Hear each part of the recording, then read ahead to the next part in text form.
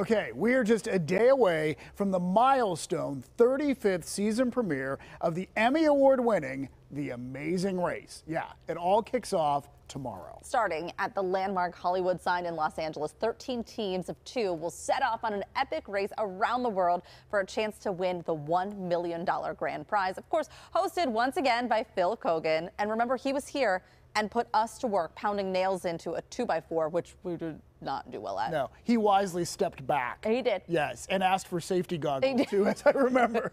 Well, now he's once again traveling the country and has your inside look at this season's Amazing Race.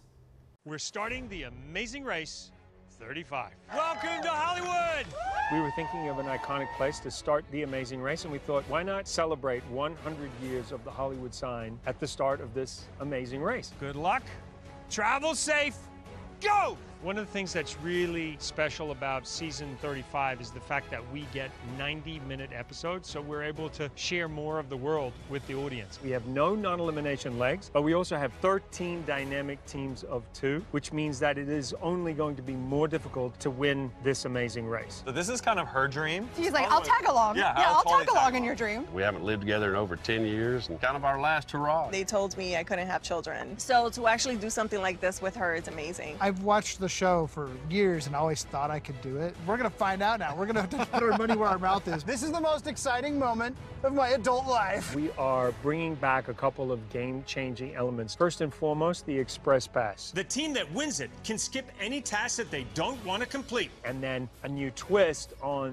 the U-turn. I'm a little nervous, but also so excited. Amazing Race winners Derek and Claire will actually be handing over a clue. That is correct. The world will see that my dad has no fear. What's the #1 thing you're looking forward to, Rob?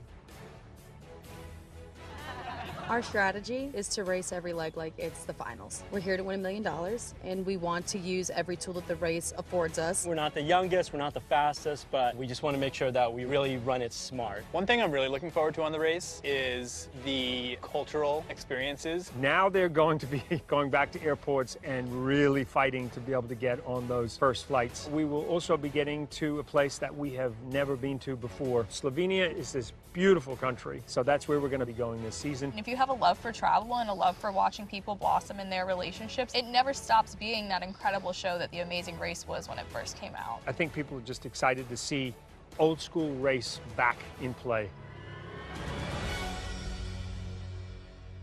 Excitement.